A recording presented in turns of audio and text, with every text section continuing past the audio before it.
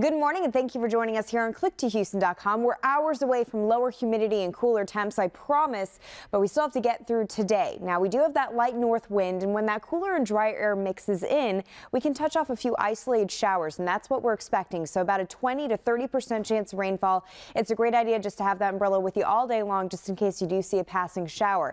Now, we're waking up in the 70s this morning. By the time we get to lunchtime, we're up to 80 degrees. Another day in the low to mid 80s, but we are going to start to see some improvements late tonight into early Saturday morning. So here's a look at our futurecast model. Upper 60s, low 70s this morning.